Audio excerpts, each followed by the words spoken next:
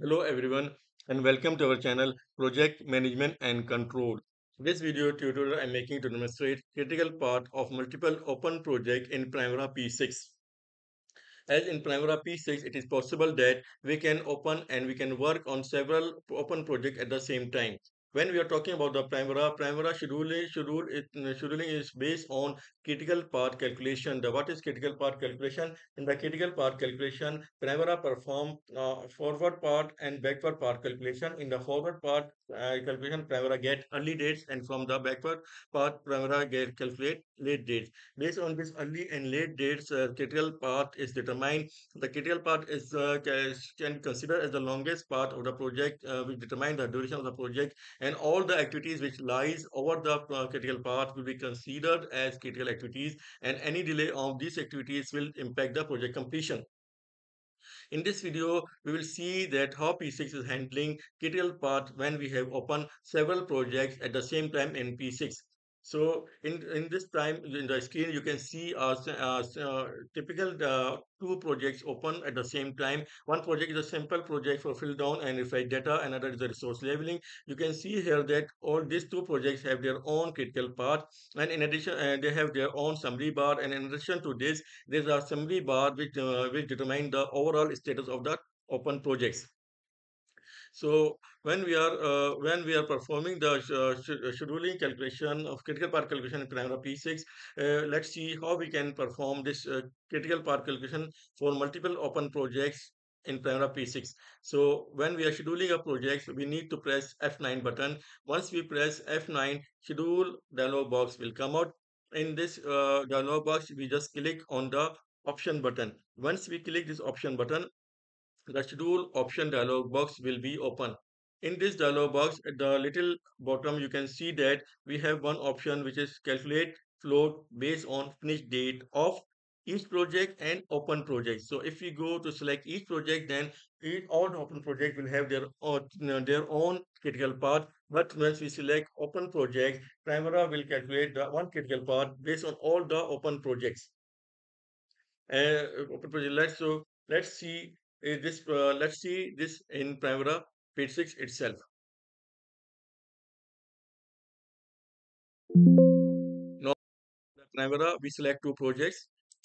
After selecting this project, we just right click here and open projects. Once you have opened the project, you can see that we have two projects, simple project and resource leveling program. They have two programs and projects, and they have their own critical path because they have their own completion dates. So now if you want to see the summary bar of all the open projects, we just go in group and sort button. In the group and sort, just select show grand totals and click this on click apply.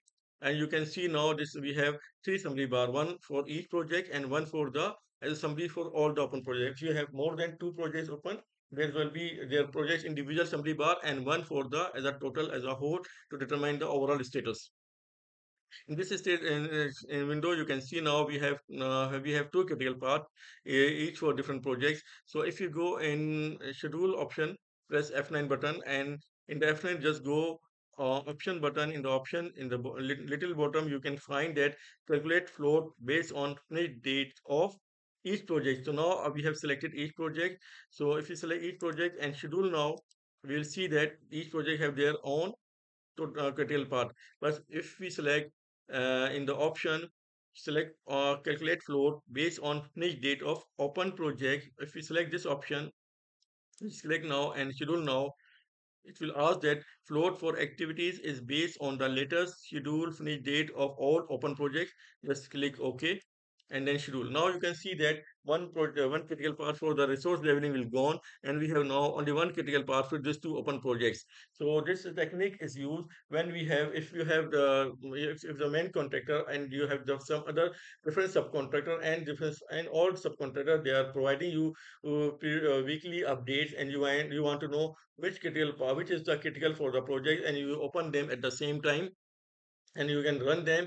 And one thing you have to consider that when you are updating the project as a whole, open program, you want to update at the same data date. You need to make sure that all the open program projects will have the same data date. If they don't have, then Primavera will give you warning and will give that you have to make sure that all open projects will have the same data date. So this is mandatory.